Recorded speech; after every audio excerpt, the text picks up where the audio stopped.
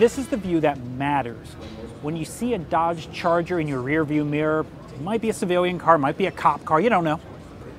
But this is the view that matters. 4 quad headlights, a big grille. Changing this changes the character of the car. So what did they do for 2015? They changed the grille. This is what we've wound up with. Sure, the LED light piping around the headlights, it's kind of nice, but gosh, this is at least 30% less badass than before. Beyond the front end styling changes, well, they aren't all that substantial. There's some nicer materials inside the interior. Engine choices, they remain the same with a 3.6 liter V6 or a 5.7 liter Hemi V8. The news here is now that the Hemi V8, it's available with the 8-speed automatic.